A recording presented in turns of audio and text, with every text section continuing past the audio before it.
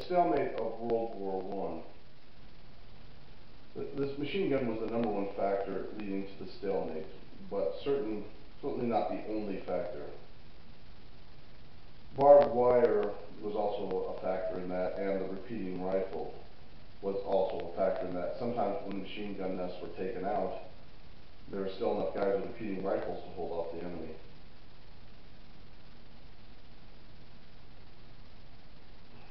Also, another problem with reason for the stalemate was the advance in technology and quick communications.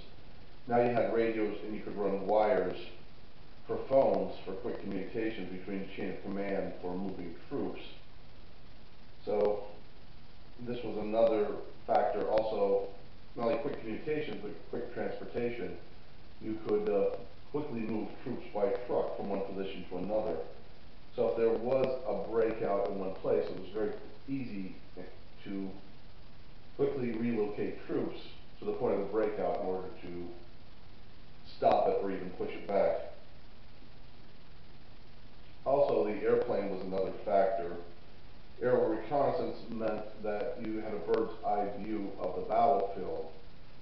So the element of surprise was very difficult. There was a case in World War I where an Allied plane spotted the Germans trying to sneak a division up to the front lines, and what happened was once they spotted the airplane spotted the division, and the division withdrew.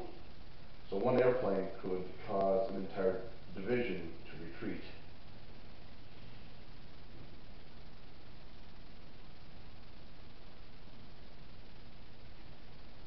Plus, I mean, another factor was, the trenches, there were rows of trenches. So if you took, the front trenches, there was some more rows with more guys behind them.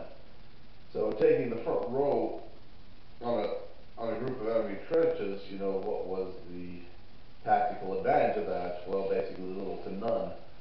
A lot of times they would let more troops come in to those front row trenches and then hammer them with artillery and mortars. I mean, those trenches were already zeroed in. So a lot of times an enemy who took the front row of trenches would retreat, before they were even pushed out by the enemy, because they knew it was an unsustainable position. And in World War I, attacking became much more difficult than defense. So attacking became an exercise in futility. It was said in the American Civil War, they came in the same old way, and we defeated them in the same old way. And that was kind of what was going on in World War I. It wasn't until the development of the tank that you really saw the lines start